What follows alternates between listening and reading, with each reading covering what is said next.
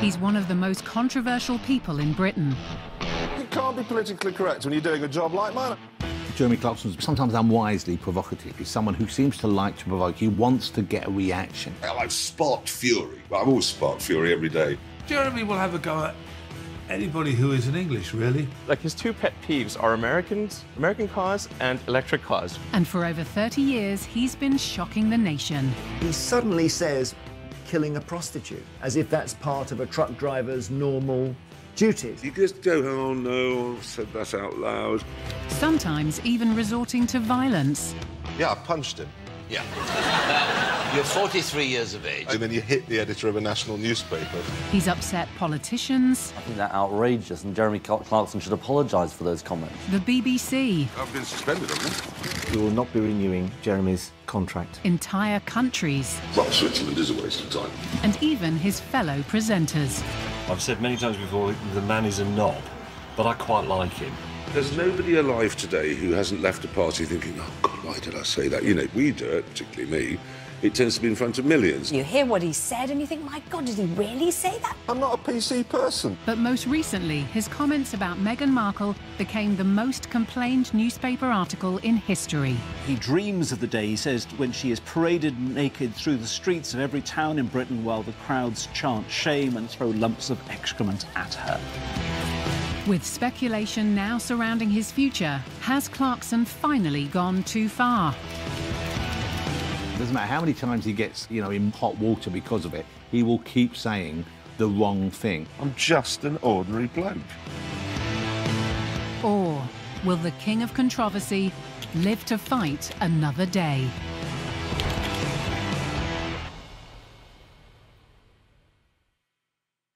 Morning, Jeremy. How are you? Jeremy? For years, Jeremy Clarkson has made a lucrative career out of saying the most outrageous things and seemingly getting away with it. However, at the end of 2022, many felt that his controversial opinions had taken a step too far. More than 6,000 complaints have been made to IPSO, the Independent Press Standards Organisation, following comments made by Jeremy Clarkson about Meghan Markle in a newspaper column. In The Sun, Clarkson wrote he dreamed of throwing excrement at the Duchess of Sussex while she was made to parade naked in the streets. My God, did he really say that? Jeremy has an ability to offend. He has to take it to the extreme, and he manages to offend huge amounts of people. So where does his confrontational personality come from? To find out, we need to go back nearly 50 years for the first of Clarkson's controversial moments, to a young boy growing up at school in Derbyshire.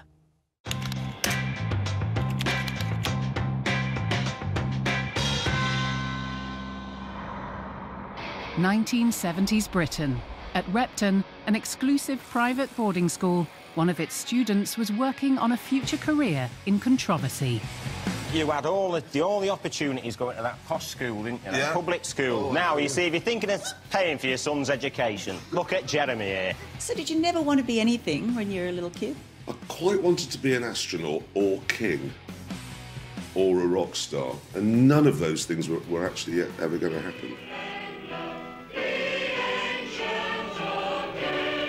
Well, my experience of men who went to private schools or public schools is that they don't kind of grow up in a real world way.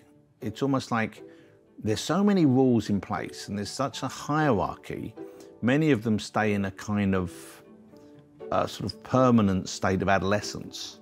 And I think that is very much the case with Jeremy. I throw a fairly well-known Halloween party most years, and I always invite Jeremy. It's fancy dress. I always say, you've got to come in fancy dress. You've got to be fancy dressed. He'll turn up in his normal clothes. I'll say, what have you come as? He says, I've come as Jeremy Clarkson, which frankly isn't good enough.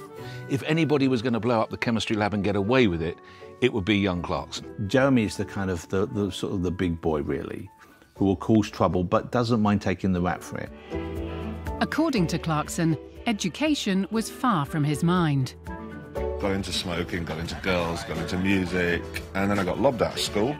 Jeremy Clarkson was expelled from his public school, Repton, reputedly for drinking, smoking and making a general nuisance of himself. What would have happened if the headmaster had known that he was going to continue doing that and it was going to turn and transmogrify into the most lucrative and spectacularly successful career? He started young. He was expelled from school with a C and 2 U's at A-level. He's always been a rebel. Jeremy merely thinks rules are there to be broken. So I would imagine that the public school was the ideal test for him. Did it hold him back? Not at all. If you got his DNA and you sort of unstitched it and look at what it spelt, it would just say rule breaker. Clarkson's poor grades didn't hold him back, a point that he's very fond of making on Twitter every August, on the day of the A-level results. In 2022, his tweet read, "I got a C and 2 U's, and I'm currently holidaying on this boat." I've never had an ambition ever. I don't think ambitions are a good idea. Because if you have an ambition, you either achieve it, in which case, so what, or you don't, in which case you live a life of misery. So it's best never to have an ambition and just take every day as it comes. I think that's probably the best. And then look where you end up. So how did Jeremy Clarkson end up becoming the controversial national figure he is today? Well, it all started in 1977 when he discovered driving.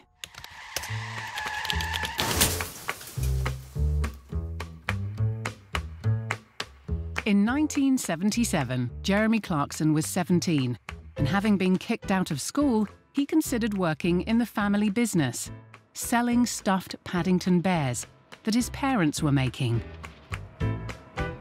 My mum started selling Paddington, still dimly aware that probably wasn't allowed, but there were no laws or rules on it. But like their son, it seemed Clarkson's parents may not have been fond of playing by the rules. The problem was that they hadn't had permission from Michael Bond, the creator of Paddington Bear.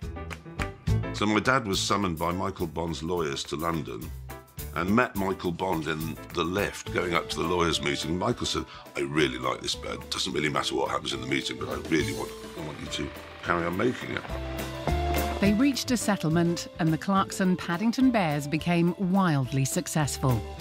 But if Jeremy had plans to become a travelling salesman for the family business, he needed to learn how to drive,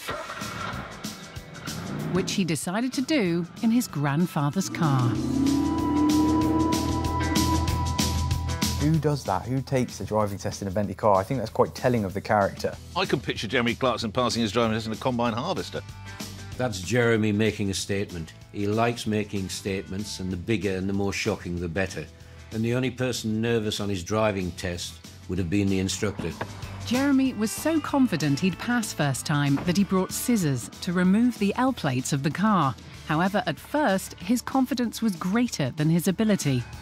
Jeremy enthusiastically and unashamedly told his fellow Top Gear presenters all about that euphoric feeling after the examiner informed him he'd passed. When he said, the man, whatever he was, the instructor, examiner, when he said, "Congratulations, Mr. Clarkson, you've passed," what I heard was, "Congratulations, Mr. Clarkson, you are the best driver I've ever seen in my life." And so you can imagine my surprise 36 hours later to find myself in a field surrounded by sheep that were no longer alive and bits of what used to be my mum's Audi. It's almost compulsory for Jeremy to crash her car straight after he passes his driving test in a Bentley. I mean, what part of that did Mrs. Clarkson miss? Crashing his mum's car may have made for typically entertaining TV, but passing his driving test clearly fueled his passion for petrol. However, nothing could have prepared Jeremy Clarkson or the world for what happened next. Coming up, Clarkson lands his first job. He was really loud and opinionated. And he devises a show that'll take the world by storm. It's a programme based on deep but passionate loathing.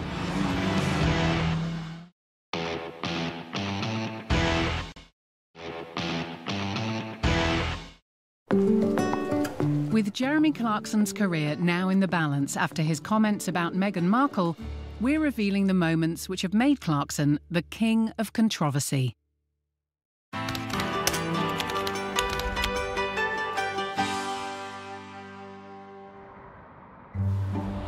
1978, Rotherham, South Yorkshire.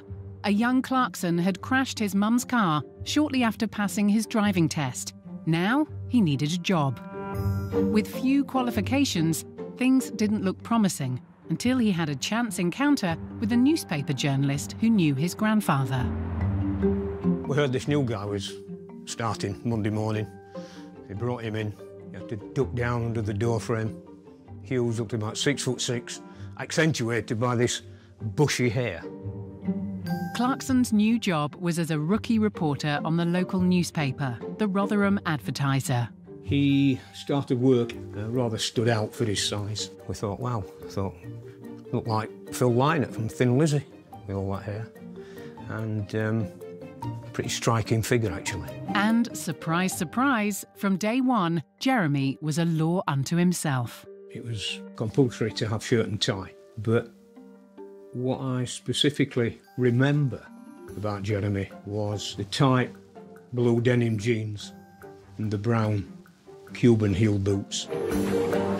Back then it was manual typewriters. There weren't any computers, there wasn't the internet. And when they were all typing, it was like the newsroom was singing. It was a really exciting place to be.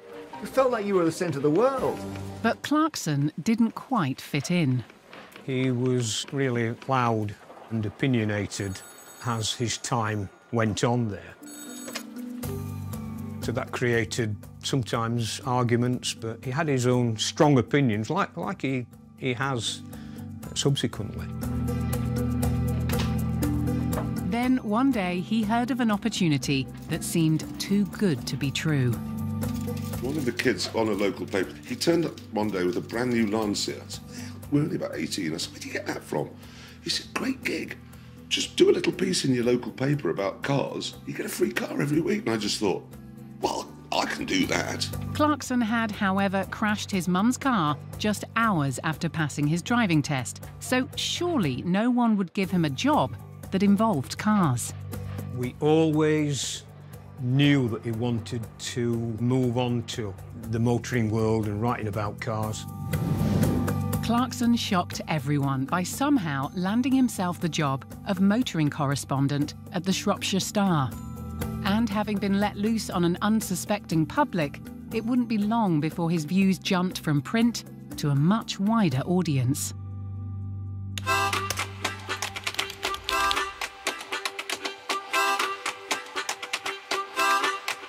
(1987), and it was at a party that young journalist Jeremy Clarkson would meet a man who would change his life. It was actually discovered by a friend of mine, John Bentley. John Bentley was a producer of a relatively unknown BBC motoring show called Top Gear, who were looking for a presenter to give the show a shot in the arm. Remember when Top Gear started, it was seen as a little niche show. It wasn't like the juggernaut it became, and it was a nerd show. Bentley was convinced that Clarkson was the man to turn Top Gear's fortunes around. Plaudits to John, because he saw something in him, and wow, what an incredible talent that he did discover. You customise a Ford Capri. You do not customise a modern-day Bentley or Rolls-Royce. As we can see from one of his first appearances on the show in 1988, Clarkson was opinionated from the start. Now, this one, for instance, is seriously lacking in the door department. At first, he was on his best behaviour. He was prepared to dress and to speak in the manner of BBC presenters of that time. Coordinated windscreen wipers, very tasty. One of the few times he followed convention. He, first of all, sounds ridiculous. Back in the 80s, if you worked for the BBC, you had to talk a bit like that. We didn't even realise. And Clarkson did as well. Isn't it incredible? He looks pretty ridiculous. Finally, it's all topped off with these polished chrome wheels. So nobody can quite forget this peculiar fellow in this suit with the accent. That's Jeremy Clarkson. But it wasn't long before Clarkson ditched the suit, the accent, and the sensible reviews for something more shocking. One of his early appearances on Top Gear was shot in the south of France, and in an effort to make the car appear more exciting, Clarkson made one of his first televised controversial comments. And on top of all that, it's the first Ford that I can remember which looks good enough to snap knicker elastic at 50 paces.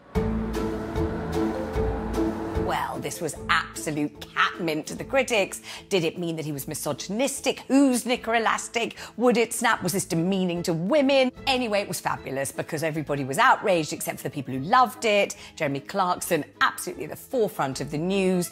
Job done. I'm wearing an especially scandalous thong today. I suspect whatever car that was, it could probably remove this from me. And you were driving one car and you said, this is the sort of car that'd snap a girl's knicker elastic at 200 yards. Aha! That was a misquote. I said it would snap knicker elastic at 50 paces and never said girls, which was my big defence with all the big bosses that said I was sexist. Jeremy was starting to make a name for himself. Jeremy changed television. He changed the way that it was presented and what you could and couldn't say, or rather what you could say, because he would say everything. And he wasn't just airing his controversial views on television, he also wrote for several newspapers. I was the motoring editor of The Sun, and Jeremy asked to write a column on my pages. Back then, when we first met, he had a fine head of hair, and he had a great presence. When he walked into a room, people turned round and looked, which of course Jeremy loved because he does like to be the centre of attention. The Jeremy Clarkson we all know today was starting to take shape, but it wasn't all good news for the motoring world.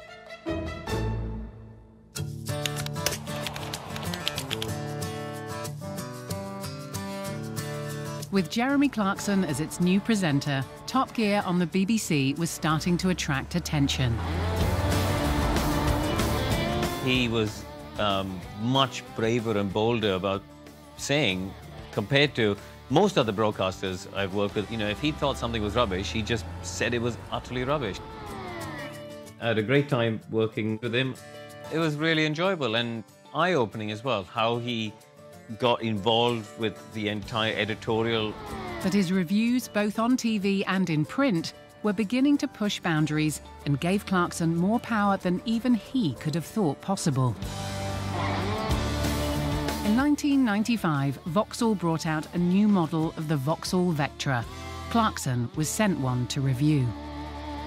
The Vauxhall Vectra review on Top Gear is pretty much legendary, to be honest, on television. As we can see from this early Top Gear clip, an irate Jeremy Clarkson made a fictitious phone call to his producer. I'm telling you, it's just a box on wheels. He absolutely slates it and hates it. He pretended to have little to say about the car and was reluctant to extend his review. But that'd be the most boring piece of television since the Potter's Wheel. He was meant to road test it, and the car's there in shot, and he walks up to it. And I mean, you know, you're expecting a full road test.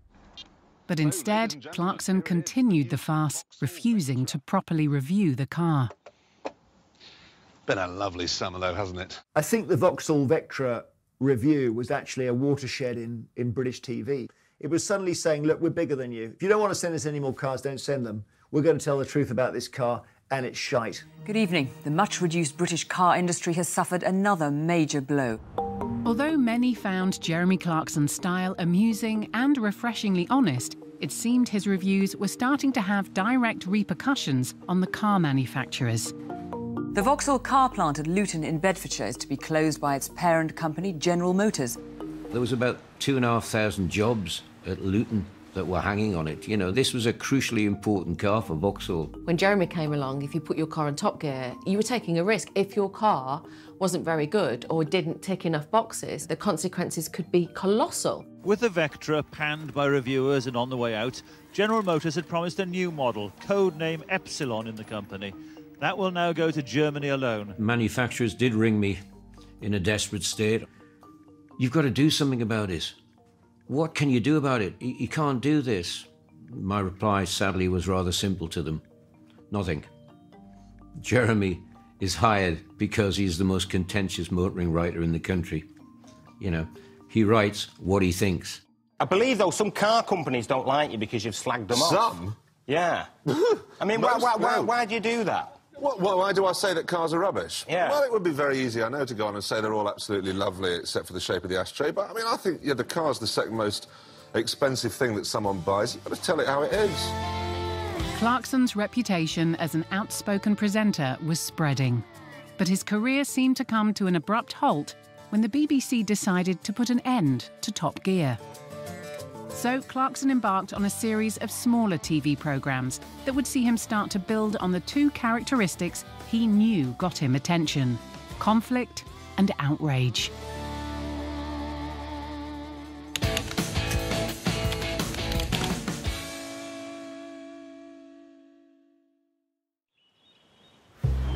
In 2001, while the rest of us were surviving the new millennium, Jeremy Clarkson was looking for a new garden ornament. In this clip, Jeremy Clarkson used his now infamous dry wit to mock up a Yellow Pages advert for an innovative new TV show. Oh, you do? Could you put one aside for me? He's decided he wants to buy himself an old aircraft, and he asks for, I think it's a Lightning.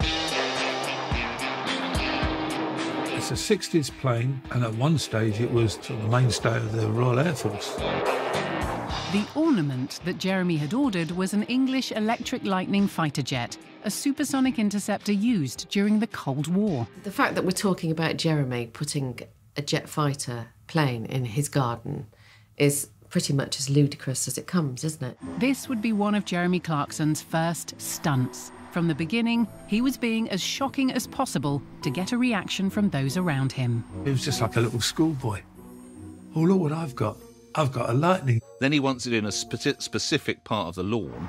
Jeremy's plan soon began to unravel. The biggest problem came as we towed it up the lawn. I don't know the weight of an RAF Lightning, Tornado, jet, whatever. Clearly, neither does Jeremy Clarkson. But I'll tell you this, you don't want to move one on a lawn that's quite wet and it's had a lot of rain recently, because that front wheel is just going to dig in, dig in, dig in. They have effectively done an irrigation trench to get it where they want the plane to be. Now for the tricky bit. Hello, dear. They had to tow it up the drive. And then Mrs. Clarkson comes out, and let's just say she's not hugely impressed. And you complain about the moles? The star of the jet fighter moment was Mrs. Clarkson, without any doubt at all. It's a bloody mess of our lawn, that's what it is. You knew what I was like when you married me. You knew I was going to do this. It wasn't just his wife who was unimpressed to find a jet fighter in the garden. The local council also made inquiries. Jeremy Clarkson defended himself in a typically brash manner. He tells the council this is not a fighter jet, this is a giant leaf blower. I suspect you could use a jet as a leaf blower. So he wasn't necessarily lying, but clearly that wasn't what it was designed for. Clarkson's fighter jet was removed, but what he failed to say was that the whole performance was just a stunt for a new TV series, Speed. The Clarkson brand and profile was taking shape, and a couple of years before Speed, the nation's biggest broadcaster had made another irresistible offer, his own chat show, Clarkson. It was an outlet for him to freely express his views, as he did in this 1999 clip when he read out one of his early complaint letters to Terry Wogan.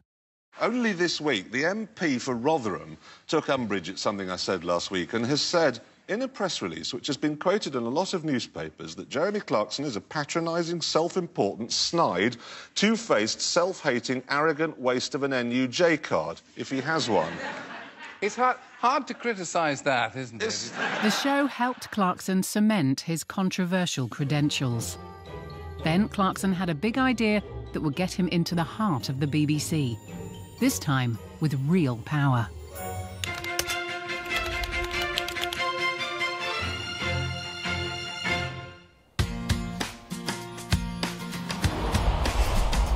In 2002, Clarkson teamed up with Andy Willman, an old school friend who also happened to be an ex-Top Gear presenter.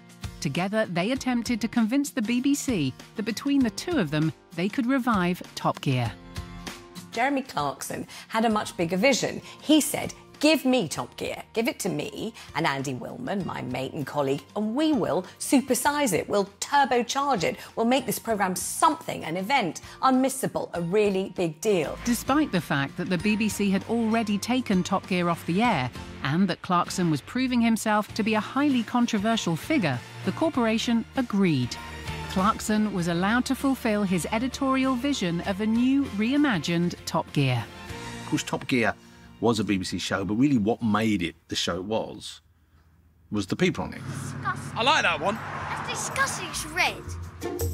Jeremy brought on Richard Hammond, and I believe this was Jeremy's choice. So the reboot started, it was Jeremy, he'd got Richard Hammond with him. And he obviously knew Hammond, and he knew the dynamics and how he could bounce off him as another presenter. And then James May joined a couple of months later, and what an addition, and that was it. That was what they needed, the three amigos, perfection. So do you really get on in real life? No. Is that why you're standing so far away from me? Yes. It's a programme based on deep but passionate loathing. And mutual. It's really the only thing we share, an absolute hatred for one another. Yeah. That's We very have dark. had this discussion before where we thought, are there things that we agree on? And we came up with sandwich spread, the BMW 135i, and the fact that we all hate each other. Those are the three things on which we were united. It was that very special chemistry between Jeremy and Richard and the other bloke, James. I remember once I got him to try and admit that he loved them. I want you to admit that you love the other two and that you would miss them terribly if anything happened to either of them. There's a man love there. And he was very reluctant to do so, but there clearly is that love, and it's the kind of love, I suppose, that I suspect he went to a public school. It's the kind of thing where they were never, never allowed to admit to having emotions for anyone. You've got to look at those boys and you've got to know, I miss them and I want to kiss them and hug them and smell their hair and I want to dance with them under the moon barefoot. Any feelings whatsoever were beaten out of them, I believe, by the age of about 7. But obviously there's still some residual under the surface. As well as a crack presenting team, Jeremy Clarkson and Andy Willman decided to build a studio at Dunsfold Aerodrome in Surrey. They laid out a test track on the old runway and also introduced a new character. A man who would become the mainstay of Top Gear and a public figure, even though he never showed his face. He witnessed Jeremy Clarkson firsthand from behind the mask.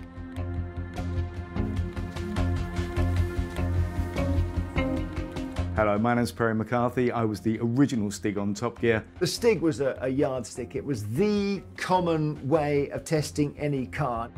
How good was the Stig? The idea of the track being the same.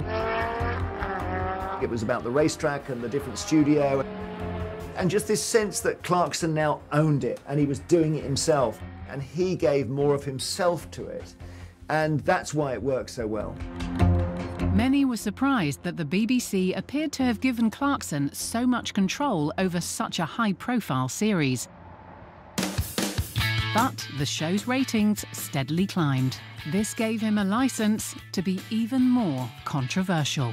He suddenly says, killing a prostitute. Top Gear presenter Jeremy Clarkson's in trouble again. There have been thousands of complaints. Then, to add to the controversy, he appeared to challenge the rules around drinking and driving.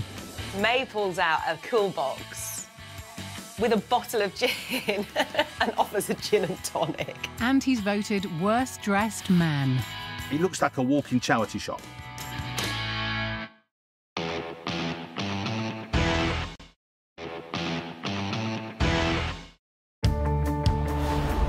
Despite a growing reputation as a controversial presenter, in 2002, Jeremy Clarkson and his friend Andy Willman had persuaded the BBC to give them control of Top Gear. Clarkson now had a licence to heavily influence the direction of the show, with increasing disregard for whatever anybody else thought. And part of his plan for Top Gear was to shock the nation with ambitious and controversial stunts. One of the first of these stunts took place during a 2003 episode of Top Gear. Jeremy started by enthusiastically explaining that the vehicle they were using hadn't been tampered with. We haven't made any mechanical alterations to the car at all. So it's not really a review of a new Toyota. I mean, it's certainly not a new Toyota, it's a really old one. They set out to destroy the Toyota Hilux, and they did it with a massive budget. They took this pickup, and how the hell it survived everything that it did. And they're going to smash it up and put it on a causeway at the 7 Bore. the car came off the tethers and ended up drowning for hours. They didn't know if they were going to get it back. They'd come out of the sea, it had been tied down by lifeboat men and women. I mean, it was incredible. And it was almost like a Disney movie. I think they swung a sort of wrecking ball into it. They did everything to it. And they set it on fire.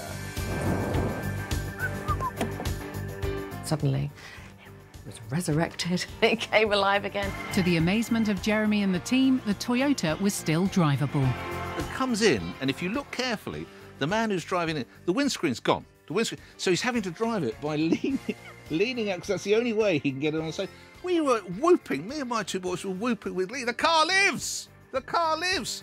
I think that was one of the greatest stunts they ever did. The reaction of the audience was amazing. The era of the eye-catching and unrestrained Top Gear stunt had arrived. I remember watching it at the time thinking, this is not a review show of new cars anymore. This is something completely different. It's insane, isn't it? What kind of programme does that? Top Gear. Jeremy Clarkson had hit on a winning formula. Over-the-top, ridiculous and reckless stunts would be key to making Top Gear a huge success. But at the same time as Top Gear was taking off, Clarkson's enthusiasm for shocking the audience was beginning to take hold. With a high level of creative freedom, Clarkson was heading out of control. I'm going in here to talk on the radio.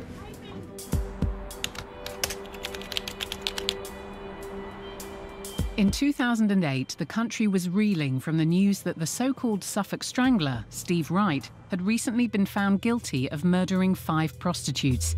He'd previously worked as a lorry driver. It was a piece of news that Clarkson decided to reference in an episode of Top Gear, during which he struggled to drive a 60-ton lorry around the track. Because this is a hard job, and I'm not just saying this to win favour with lorry drivers, it's a hard job. Change gear, change gear, change gear, check your mirrors. He's in the cabin and he's talking about really pedestrian stuff, about changing gear and stepping on the accelerating and pulling over. But he doesn't want the piece just to be about hard-working lorry drivers. Change gear, change gear, change gear, check your mirrors, murder a prostitute, change gear, murder, check your... That's a lot of effort. He suddenly says, killing a prostitute, as if that's part of a truck driver's normal duties. And in fact, it's said so quickly as part of this piece to camera in the cabin that you actually miss it the first time. You have a think of, what did he say? And you think, oh, it can't have been that. Jeremy's remark infuriated relatives of women who'd been murdered by Steve Wright and another lorry driver, the Yorkshire Ripper. I think at the time, the families of those prostitutes who'd been murdered and also lots of other people thought, God, that's incredibly distasteful. And the next day, then, all the truck drivers go mad. And then also prostitute collectives, sex workers collectives go mad. Media watchdog Ofcom accepted the remarks could shock some viewers, but cleared Clarkson, ruling that the comments were being made for comic effect and in keeping with the particular programme. So, despite their extreme nature, Clarkson had seemingly got away with it. Does Jeremy have an intent to shock viewers? Probably. Probably. But it also suits his cause. Just to pump up stories. For Clarkson, it was further confirmation that shock equalled attention, and he could push it to the limits without getting into trouble. So when the government launched a £10 million Know Your Limits campaign to raise awareness of alcohol abuse, questions were raised about Jeremy Clarkson's limits in the Arctic.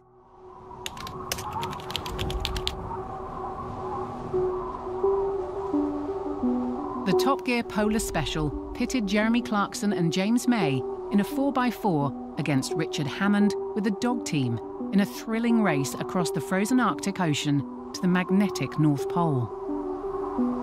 Apart from the crew car, presumably, there is not another car within God knows how many miles on the frozen wastes. They're a bunch of upper fifth formers just having a laugh. It's like they've stolen the headmaster's car and they've decided they're going to trash it in the woods or something like this. They're racing across the frozen masses. But in a moment that would shock a nation, James May surprises driver Jeremy Clarkson with a drink normally made in a bar, not a car. What would really make it nice is a gin and tonic. Would you like What? Gin and tonic. Yes, I'd like a gin and tonic. Can't have a gin and tonic because we're in the Arctic Ocean. I'll make it. What? You've got gin! May May pulls out a cool box with a bottle of gin and offers a gin and tonic. In the clip, James May appears to pour gin and tonics for himself and Jeremy Clarkson. Now this is Arctic exploration. Even though Clarkson was driving at the time, the viewer is led to assume he's drinking alcohol at the wheel. Please do not write to us about drinking and driving, because I'm not driving, I'm sailing. Despite Clarkson's pleas for viewers not to write in, the BBC received complaints. The show's producers defended the footage, saying the item was filmed in an uninhabitable area of the North Pole, in international waters, and they weren't shown to be drunk or not in control of the car. I mean, they're technically on the sea, and what are they going to bump into? The polar bear? You know the 49% are going to go completely berserk, as indeed they did. And he absolutely loves it, because let's be honest, most people thought it was great. Even though many people enjoyed the show, the BBC Trust agreed with a complaint that there had been a misuse of alcohol. However, Clarkson wasn't punished for his actions, nor did he apologise for his behaviour. In the name of entertainment, it was quickly brushed aside. Whilst Jeremy Clarkson had firmly established his provocative presenting style, it seemed he was less interested in developing his fashion style. He regularly featured on top 10 lists of the worst-dressed men in Britain. It was yet another example of his love of nonconformity. I've been on best-dressed and worst-dressed lists, often in the same year. So I feel his pain. His personality is so massive. I don't think you take too much notice of what he's wearing to a certain degree, unless you're Trini and Susanna. They fit, we can go. Oh, they fit. But you like them? Yeah, no, they're Back fine. in 2002, in an episode of the TV show What Not to Wear, Trini and Susanna amusingly took on the challenge of sprucing up Jeremy's image. But they had their work cut out for them. In 2002, Trini and Susanna got their hooks into Jeremy Clarkson. They kind of were branding him one of the worst dressed men, so he went on their show. Trini and Susanna tried their best to turn his fashion sense around, but Clarkson was determined to be predictably uncooperative. Don't need We all want to see it. Yes, but we need to see it, for goodness sake. Despite Trini and Susanna's best efforts to spruce him up, Clarkson seemed happy to stick with the style he'd created. He's got this look, if you can call it that, jeans, a little on the bedraggled side, a shirt, usually sort of popping a bit because he's a bit too portly for the buttons to do up, a belt of no particular provenance and a jacket that's shapeless and looks as if it probably should have been donated to a jumble sale long ago. Well, he does that on purpose, it's his trademark. I don't wear flash clothes for the television, I don't put makeup on, I don't look in a mirror before I do a piece to camera. I'm just an ordinary bloke. I imagine he probably leaves his house wearing very neatly ironed clothes and very smart looking good. And by the time he's reached his car, somehow, he looks like a walking charity shop. I like the fact that Jeremy doesn't really care what he looks like, and it's a bit slovenly. Sorry, Jeremy, but you do always look a bit rubbish.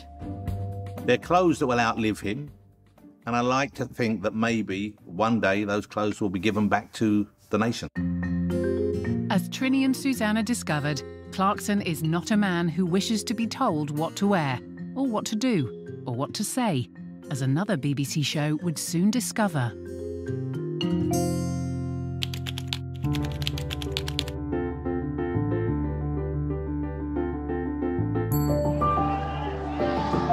In 2011, public sector workers were on strike. This happened to coincide with Clarkson's appearance on primetime BBC magazine programme The One Show. When you have Jeremy on your show, as I did, you know he's going to go as far as he can. As Matt Baker and Alex Jones introduced Jeremy Clarkson onto the show, they apprehensively alluded to the fact that he was likely to say something controversial. Now, at the end of a day when Britain has seen the biggest strikes in a generation, what we need is someone calm and level-headed. Yeah, a guest with balanced, uncontroversial opinions who makes great efforts not to offend. And we've got Jeremy Clarkson. Put him in a politicised situation like that, he's going to go out of control. This was a classic BBC moment, and it came out of a sort of crazy thing the BBC was doing at the time, which is to say, if you give any political views, you must balance them. Not saying that to presenters, they were saying it to guests. So you can see backstage, Clarkson has to sign this thing, and he says, "What am I signing?" And they say, "Oh, it's just a thing that says you've got to balance your views." Do you think the strikes have been a good idea? They're fantastic. Absolutely. Never had. London today has just been empty. Clarkson decided to do as asked and live on air jovially told Alex and Matt that there were many positive sides to the strike. Airports, people streaming through with no problems at all. And then he almost lampoons the BBC by saying, "Oh, but I've told I need to balance that." It soon dawned on the one-show presenters that Jeremy Clarkson's initially calm and measured comments were merely a build-up to a shocking punchline. We have to balance it, though, don't we? Because this is the BBC. I thought, oh no, don't. Whatever happens, Alex, Matt, don't say, "Yes, you do." Exactly. Well, yes, exactly. Frankly, I'd have them all shot. I would take them outside and execute them in front of their families. I mean, how dare they go on strike when they've got these gilt-edged pensions that are going to be guaranteed while the rest of us have to work for a living? Yeah. Well, on that note of balancing an opinion, of course, those are Jeremy's views. It made an absolute mockery of whoever it was that was trying to get guests to sign something saying they would always give balanced views. Why on earth was the BBC doing that? Top Gear presenter Jeremy Clarkson's in trouble again. There have been thousands of complaints to the BBC after his comments about public sector strikers. For that time of day, what Clarkson said on the One Show really upset a lot of people. I think they're outrageous, and Jeremy Clarkson should apologise for those comments, because he obviously doesn't understand the lives of the people who were going out on strike yesterday. Jeremy Clarkson at Heathrow today on his way to China and implying he'd been quoted out of context. See what I actually said and then you can judge. But others, including many supporters of yesterday's strike, failed to see the funny side. Tonight, the union welcomed Jeremy Clarkson's apology. Jeremy Clarkson may have apologised for his comments, but once again caused controversy. Coming up, the more controversial his statements were, the more popular he seemed to become. Except now, Clarkson had moved onto violence. Yeah, I punched him. Yeah. And things get messy. Oh, good one! Settle in. Simba Hybrid Mattress sponsors evenings on Channel 5.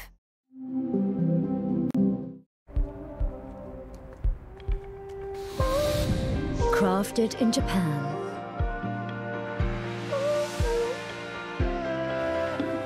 Introducing the all-new Mazda CX-60 plug-in hybrid.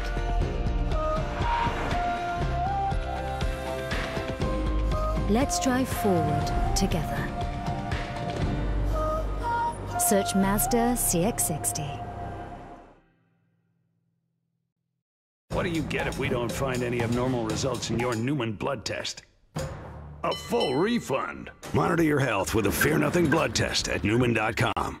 Welcome to Lidl, where you can save on this big shop compared to Morrison's. We're always little on price, so you could save on all these essentials, fill up on your 5 a day, and bag big brands without breaking the bank.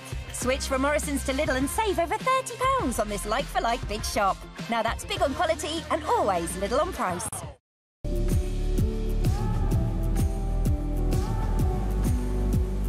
I've been traveling through memories of my life, learning something new each and every time. On my way, on my way.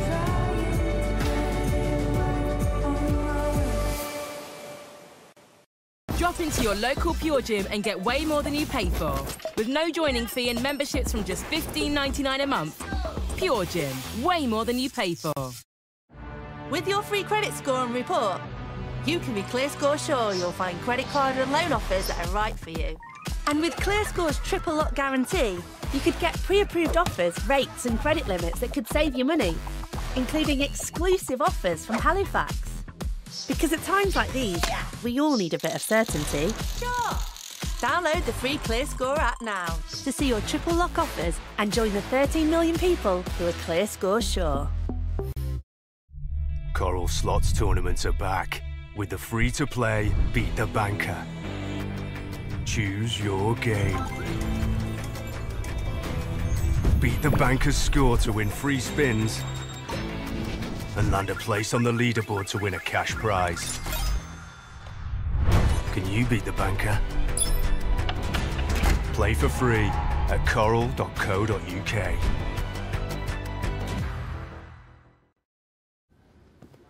Where do we start? Well, how do you sleep? He gets cold. And she's always hot. Our exclusive Slumberland mattress helps keep warm sleepers cool and cool sleepers cosy. At Benson's for Beds, you can make your bed your way this winter with up to 50% off. Plus, you can buy now, pay absolutely nothing until 2024. Benson's for Beds. Sleep made better. Get something this January that'll keep on giving and giving with PlusNet's award-winning fibre broadband and great customer service. For just $21.99 a month on an 18-month contract, get set up for the year ahead. Offer ends 1st of February. Search PlusNet Fibre now. Someone must have been spying on me. You're risking everything. Still don't trust me, do you? I would never do anything to hurt Abby. The Catch continues Wednesday at 9 on Channel 5 and My5. Relax. Simba Hybrid Mattress sponsors evenings on Channel 5.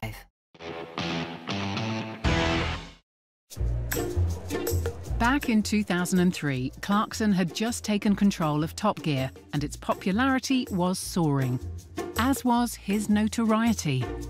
Jeremy makes headlines wherever he goes, and I think sometimes he's not careful about what he says. In October 2003, Jeremy Clarkson was invited onto the last Concorde flight from the US, where he encountered the then editor of the Daily Mirror, Piers Morgan. He was the editor of a tabloid newspaper, back when tabloid newspapers were somewhat gloves off in their approach to celebrity, and so lots of things that should have remained private in people's lives were being shared with the newspapers. Piqued by Morgan's coverage of him in the Mirror, Clarkson tipped a glass of water over him. It was the start of a decade-long feud.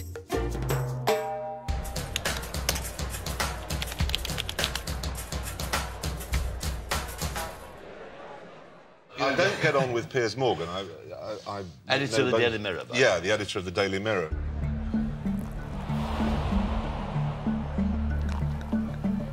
It was the British Press Awards, so the Oscars of the British media in London. Everyone was there, every editor, every top journalist, every top photographer. Jeremy and I had been nominated for the shortlisted for Motoring Journalist of the Year. So we were sitting on the Sun table, and Piers was there as editor of the Mirror.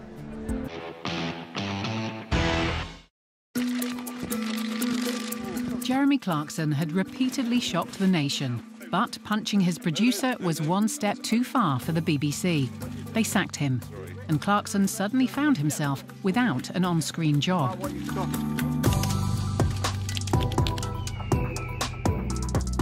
Millions of Top Gear fans around the world held their breath as they waited to see what Clarkson would do next and what would become of his co-presenters. Will you stay at Top Gear? Well, I don't want to talk about that too much, but I think we're very much, the three of us, as a package. It works for very complicated reasons. In solidarity, James May and Richard Hammond decided to leave the BBC too, and they started to plan their future.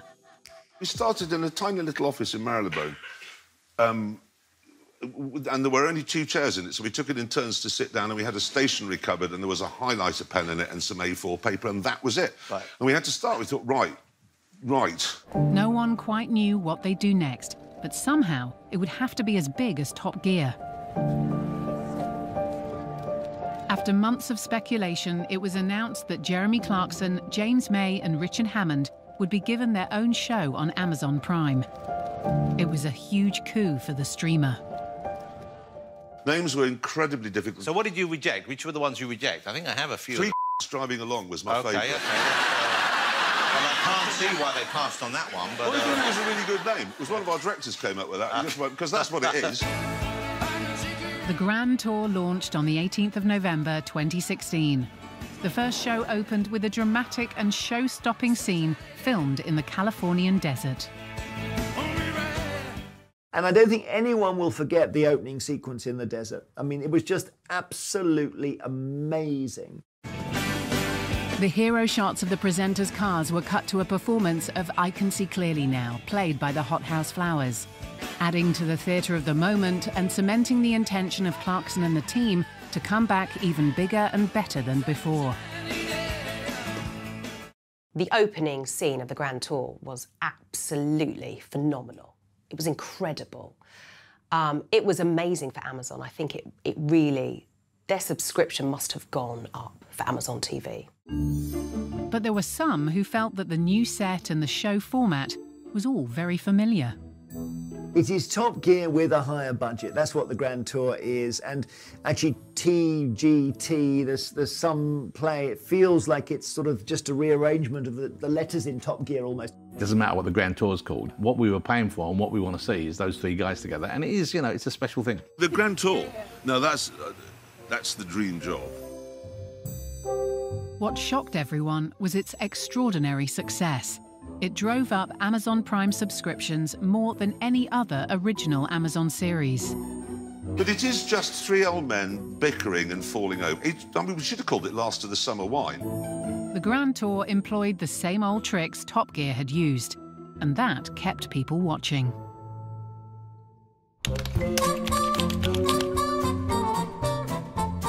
So Jeremy Clarkson has this very famous hatred of caravans, and I guess caravans are sort of the natural nemesis of the car. In the past, Clarkson realised that his hatred of the caravan was a rich source of comic potential. He'd regularly ridiculed them, including in 2010 on Top Gear, when Jeremy was once again stuck behind one on the road. Caravans. Get out of the way! Pull over once in a while, once every 300 miles. Pull over! Caravans are funny. I mean, let's be honest about it. A caravan is funny. The idea that you're going to have a little kitchen, a couple of beds and a toilet and a fridge, and you're going to tow it on a trailer behind you, that is funny before you even start. He's always hated them, and they've always been this comedic part of the show. I don't know why he hates caravans. If you make love in a caravan, it bounces. And at my age and at Jeremy's age, we need all the help we can get. But in 2021, it seemed caravans themselves had had enough of being constantly ridiculed by Jeremy Clarkson. There was this marvellous moment on the Grand Tour where it looked as if caravans might finally get their revenge. While filming in Scotland for the Grand Tour Presents Lockdown, his car's tow bar broke off and he was dramatically nearly overtaken by the caravan he'd been towing. Speed cameras on it, that's how you know it's not the A9. Oh, no! The caravan became unhooked or unhinged and hurtled towards Jeremy Clarkson, who afterwards said he thought that his time was up. He thought that he was going to be annihilated by a ricocheting caravan. Clarkson's caravan lay unceremoniously in a ditch. He later told the Sun newspaper, "God, I'm having the biggest accident of my life." I think him going either under the wheels of a caravan or pulled off a cliff by a caravan, something like that, there will be a certain poetic justice there. And I think even on the way down, he will appreciate it and smile. Despite, or perhaps because of, Clarkson's near-death experiences, the Grand Tour was a huge success. But there was one part of the Top Gear format they couldn't bring with them: the Stig. Instead, they had to recruit a new test driver. Enter racing driver Abby Eaton.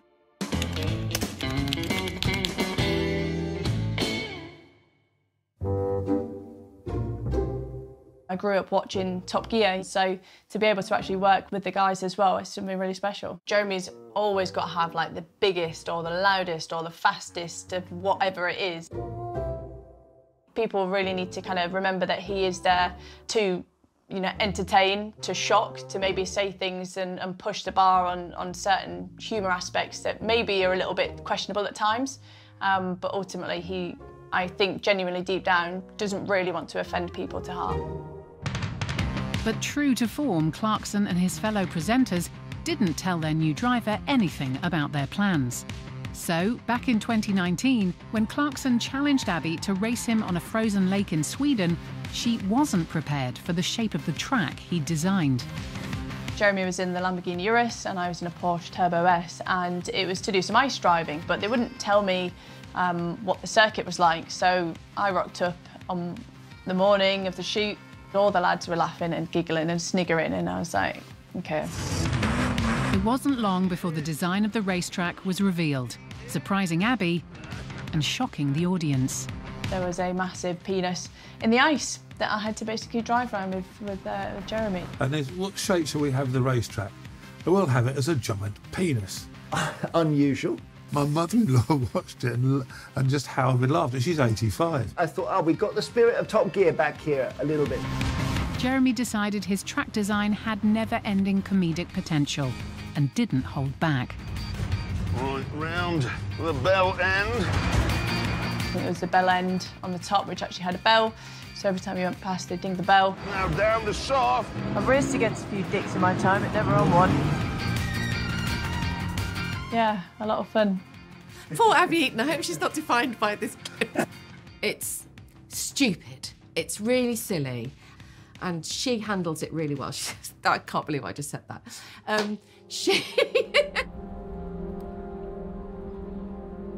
At the end of 2019, just before lockdown, Amazon announced Clarkson's new project. One which had the potential to offend a whole new section of society.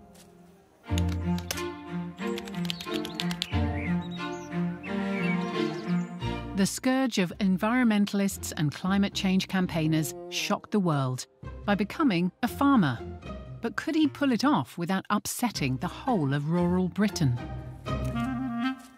I remember just thinking, oh my gosh, he's about to just offend every farmer in the nation. They have been through enough. All that stuff Jeremy Clarkson said about the environment and all the other stuff he said about global warming over the years. Now he's a farmer. But Clarkson clearly had no idea what he was about to undertake. I thought farming was a part-time thing. You know, you just put seeds in the ground, weather happens, food grows. Then you sell it, and then you get a subsidy check and you buy a Range Rover. How hard can it be?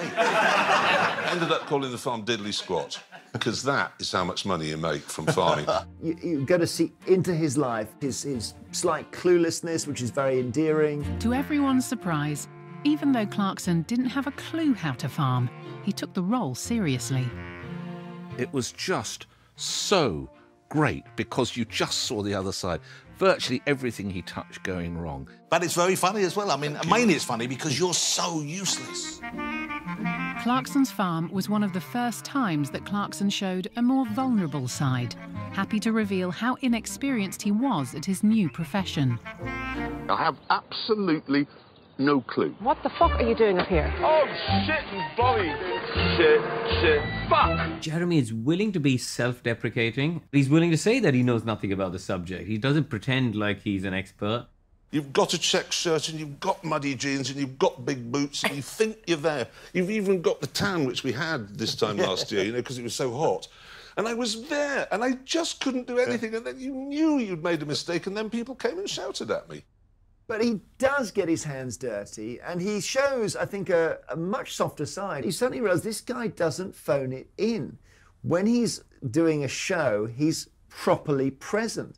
I'm very much a trainee farmer. But you're a farm owner? Yeah, I've got the farm and I work on it every day. I've been on it all day today. Clarkson as a friendly, positive force on British television was a whole new direction for the previously divisive presenter. The show was a huge success and won plaudits for revealing the true difficulties of being a farmer in the UK. Clarkson's Farm, you could say, has done more for farming than any other television show in the last 3 decades. Coming up, Jeremy's elaborate farming methods wreak havoc. He's got a Lambo as a tractor. He goes big, he goes much too big. But in December 2022, after huge success and with a second series about to drop, Clarkson was once again in the spotlight with one single newspaper column. John Nicholson from the SNP wrote to ITV and Amazon asking them to take Jeremy Clarkson off screen.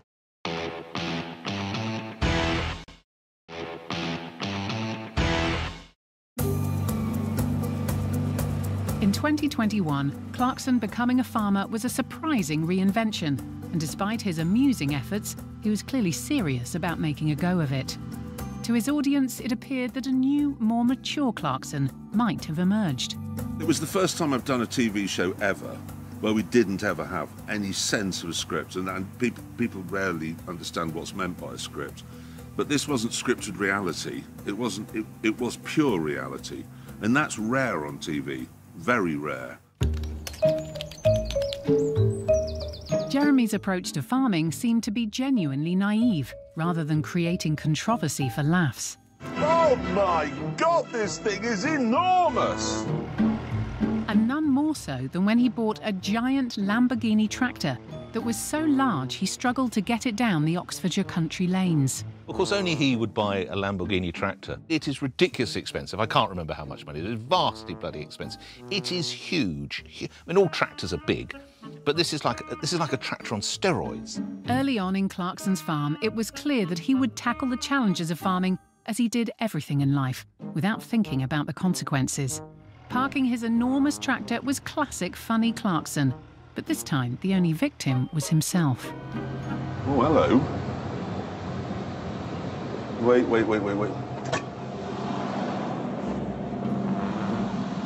Oh, shit.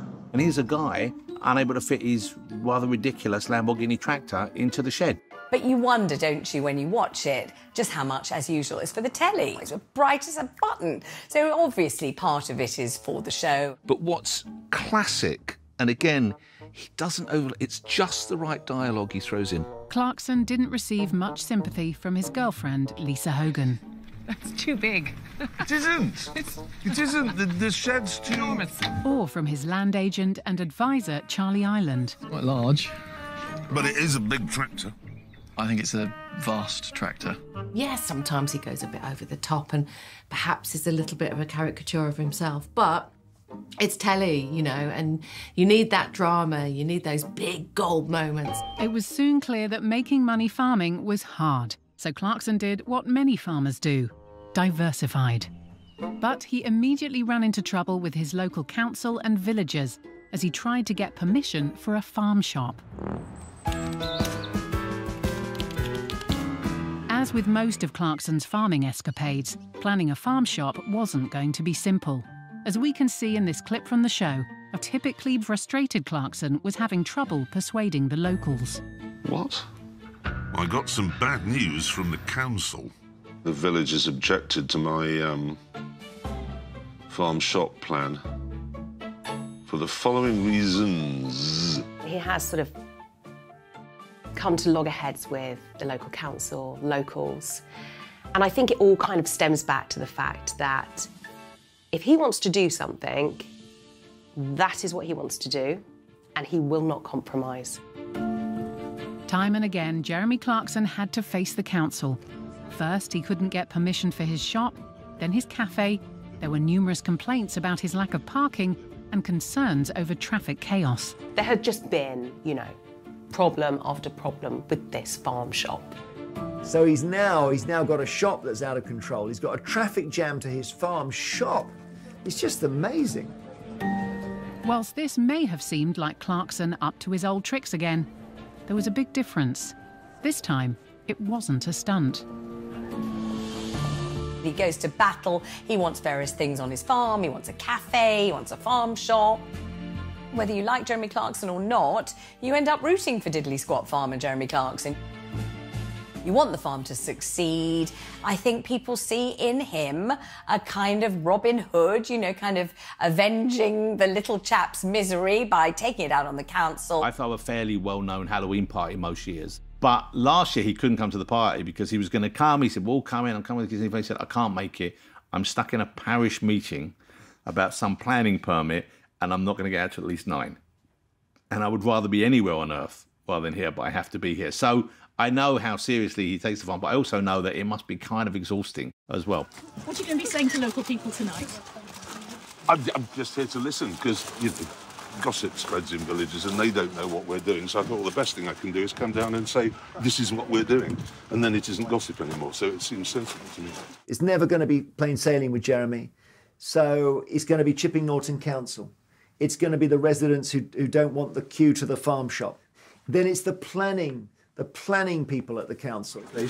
I'll see you outside. They built a wicker man down there to be a good shot later. Clarkson may have been battling with the authorities, but his authentic quest to get his farm working had changed the public's perception of him. Jeremy Clarkson was winning the hearts of the nation, so much so that the UK's most popular presenters, Ant and Dec, even felt safe enough to play a prank on him. Ant and Dec, they pull these brilliant pranks on celebrities, and they decided to do one on Jeremy Clarkson, where they turned up to his farm as protesters. No more seeds! No more toilets! Clarkson found the crowd protesting about rights for soil. They lure Clarkson in and try to get a beta response out of him. And I think Jeremy Clarkson's girlfriend was in on the prank as well, which is brilliant. As a seasoned prankster, the tables were turned when Ant and Dec played a prank on Clarkson for Ant and Dec's Saturday night takeaway. Ant and Dec pull off a magnificent stunt. They say they're there on behalf of the Earth. They say the Earth has feelings and it really is horrible to be nasty to the Earth. And they have a whole load of fellow protesters, all with their placards and everything else. I think the slogan was "Don't hurt the dirt." So when you push your cultivator through that, it's crying out in pain. And one of them actually handcuffs himself to Jeremy's Range Rover.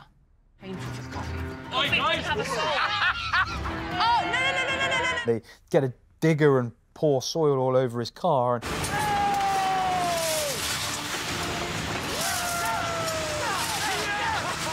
And actually, to his credit, he keeps a lid on it pretty well. He doesn't deck anyone, he doesn't punch anyone.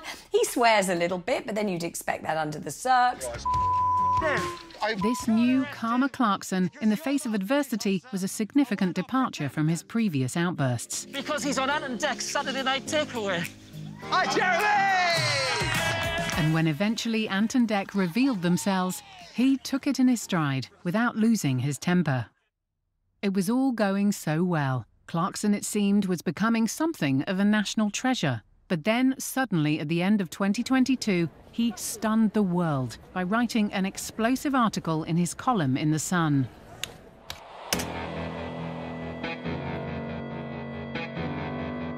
More than 6,000 complaints have been made to IPSO, the Independent Press Standards Organisation, following comments made by Jeremy Clarkson about Meghan Markle in a newspaper column. For many years, Jeremy Clarkson has been writing a popular column in The Sun. He comments amusingly on current news stories and his views about life. I always think he writes as he speaks, and not everyone speaks in an interesting way, so it doesn't work for everyone, but that's his style. But in December 2022, he filed one of his most shocking columns to date, in response to the Duke and Duchess of Sussex's polarising series, which had just dropped on Netflix. He dreams of the day, he says, when she is paraded naked through the streets of every town in Britain while the crowds chant shame and throw lumps of excrement at her. Sometimes Jeremy Clarkson stops you in your tracks. You read what he's written or you hear what he said and you think, my God, did he really say that? His comments drew immediate protest across the country, even from his daughter. One person who very vociferously complained is Jeremy Clarkson's own daughter, Emily. She said she stands against everything my dad wrote about Meghan Markle, and she said she's always been clear when it comes to misogyny, bullying, and the treatment of women by the media. It doesn't matter how many times he gets, in hot water because of it, he will keep saying the wrong thing. Soon his comments had caught the attention of Parliament. This morning, more than 40 MPs from different parties wrote this letter to the editor of The Sun, asking her to retract the article and to sanction Jeremy Clarkson. With outrage building, broadcasters were asked what they planned to do about him.